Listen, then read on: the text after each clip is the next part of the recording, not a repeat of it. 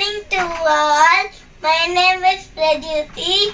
I am going to narrate a story, The Selfish Horse.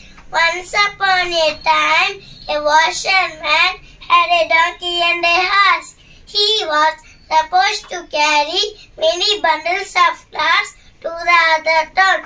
So he loaded the donkey heavily, and the three of them began the journey forward.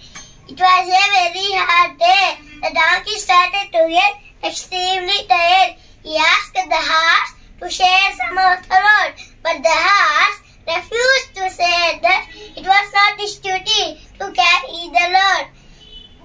Soon the exhausted donkey could walk no farther and fell down in the middle of the road. The washerman determined to complete his journey, so he put the donkey and the load on the horse and continued on his way.